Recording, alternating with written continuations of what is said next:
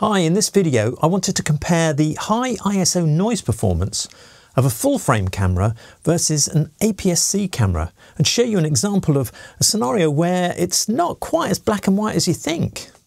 Hi, I'm Simon, a professional photographer based in the south of England, specialising in interior work and branding work and also doing my own ICM abstract photography. The other day I had a job where I had to go and photograph an event, and some of the event was outside and some of the event was inside.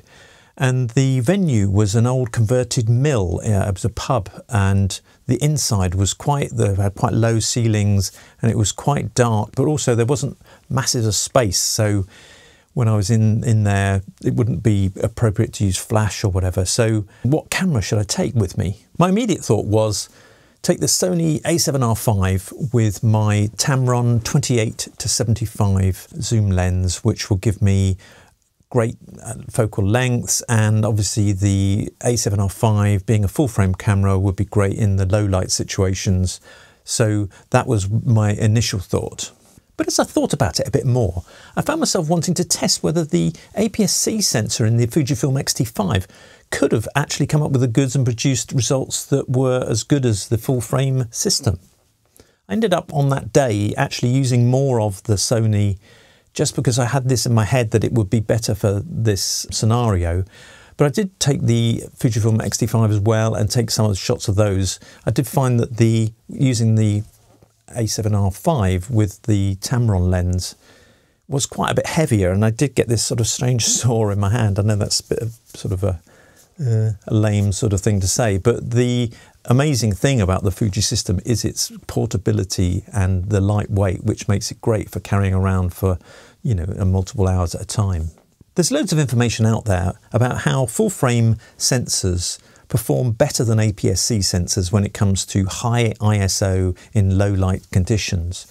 And if you do direct comparisons, that's definitely true. If you compare an ISO 6400 on my A7R5 to the Fujifilm, it is better on the A7R5, no doubt.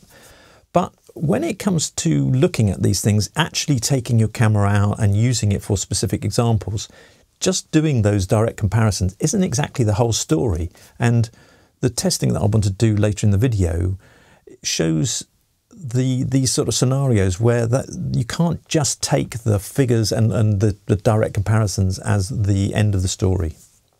As with all my videos, I'm more into sort of real world testing rather than hyper technical laboratory condition sort of testing of different scenarios. So the test I set up won't be a clinical scientific test. It's just me testing my thoughts and answering the question whether the APS-C sensor is actually as bad as we think it is. As most people are aware, you can get a much shallower depth of field with a full frame sensor as opposed to an APS-C sensor when you compare the same aperture.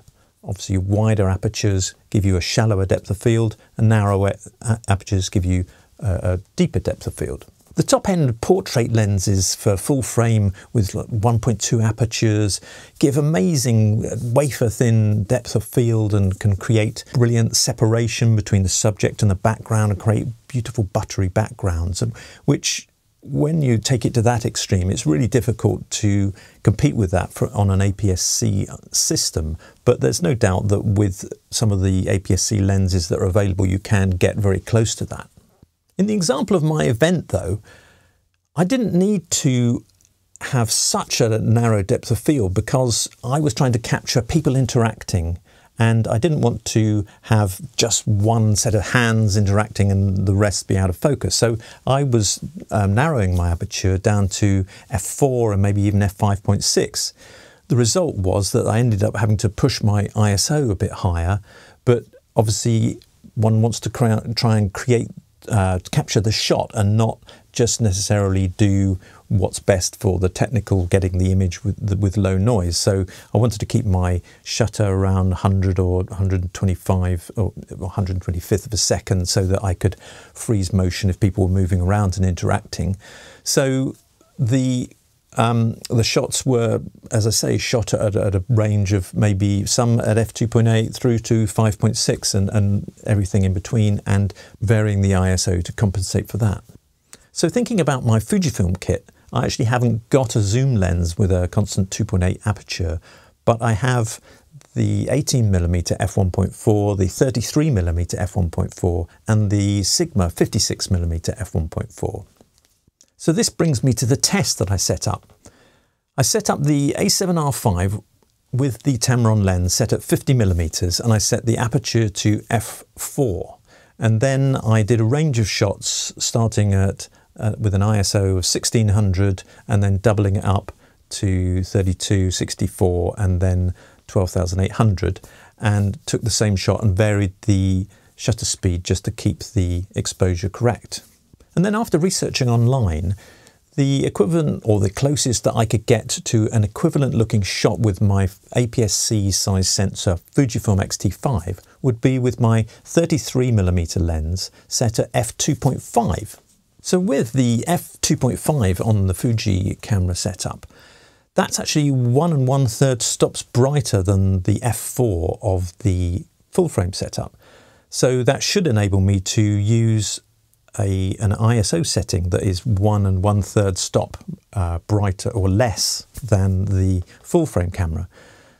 In actuality, looking at all the figures, it's somewhere between 1 stop and 1 1/3 stops, but obviously with the camera it only allows you to use 1 or 1/3 of a stop setting. So I ended up taking a series of shots to mimic the ones I took on the full frame setting, but using the f2.5 on the APS-C camera, and I did a comparable shot that was 1 stop lower on ISO and also 1 1/3 lower on ISO, and I'm going to show you all those in a minute and we can compare them and see what happened. So here we are in Capture One, and first off I must apologise, the model I got was actually quite miserable and didn't look like he was into it at all, so apologies for that. But anyway, this is my base image of ISO 1600 on the Sony, and I was going to compare that to the ISO 640 on the Fujifilm, which, due to my research earlier, was the comparable ISO that should have been for that f-stop difference, but it looks slightly darker. So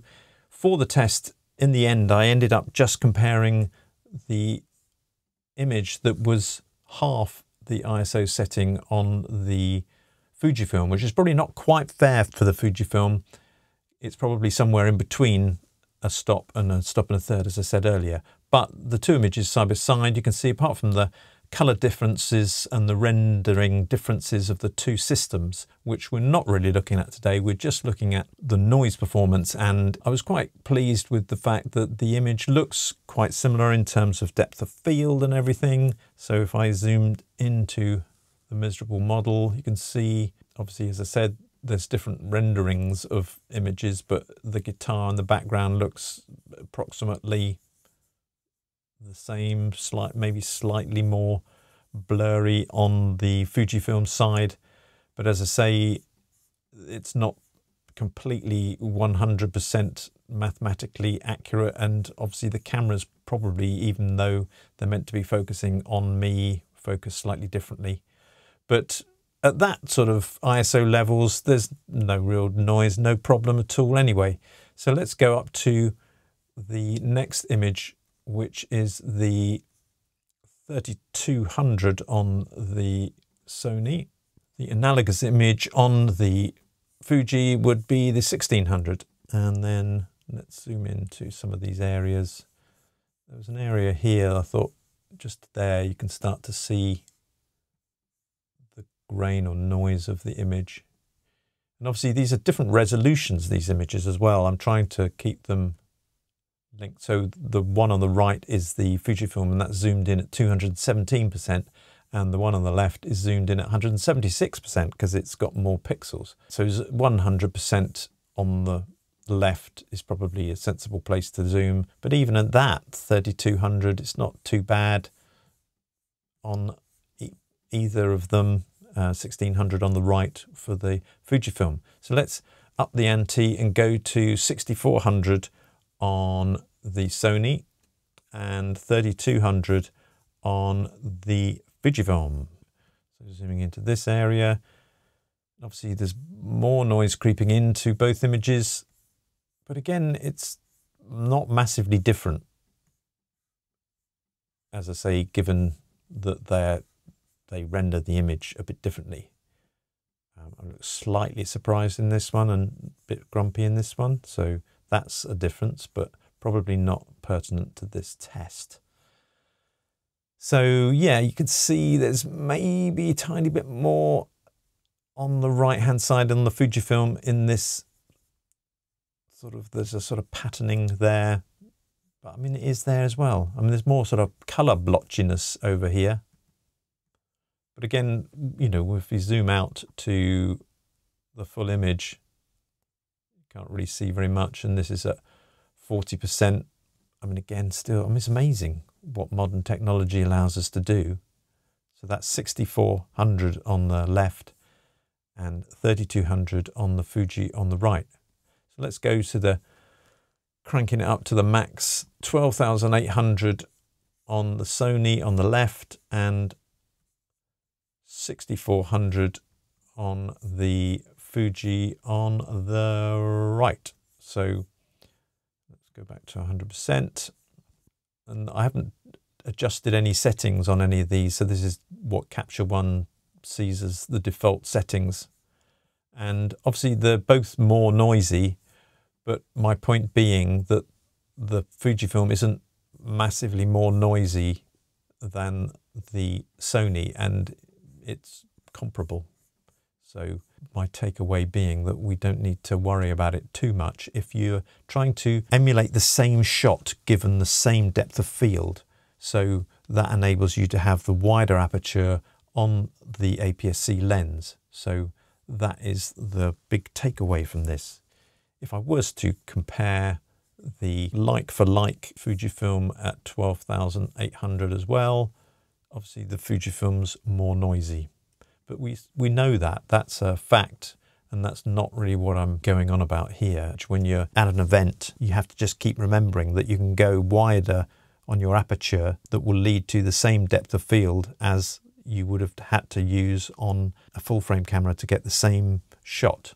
So that's my point, and I was quite surprised by that. And next time I have to do a job where I'm in some sort of low light, as long as I know it's not ridiculous low light and I have to max everything out and go and hire a 1.2 full frame lens, then I know that the Fujifilm, with that depth of field thought in my head, is very similar to my camera that costs twice as much as the Fujifilm full frame Sony. So that was quite an illuminating test, really. So I hope you found this exploration into high ISO comparison between the full frame and the APS-C interesting, and maybe it helps you go forward and be confident in what you're doing and think more about the aperture you're using and the fact that you can go to a wider aperture with your APS-C camera and get a deeper depth of field, so that you can benefit from that extra light that the wider aperture is collecting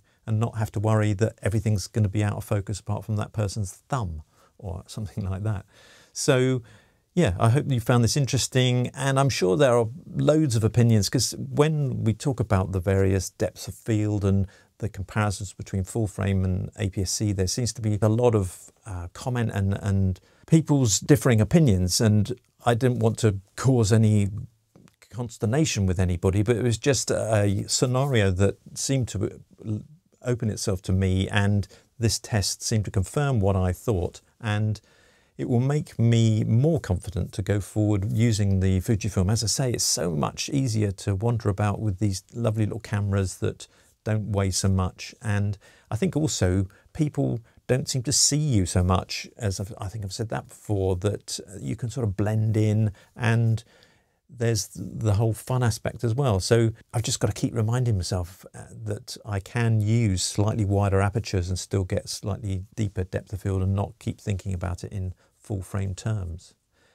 So yeah, please subscribe and like this video, as that really helps the channel, and hopefully I'm looking forward to getting up to 1,000 subscribers if I can soon, and that'll be a great milestone for me. And I really appreciate you taking the time to watch this video. And again, I hope it's been really useful for you, and I will see you again here soon.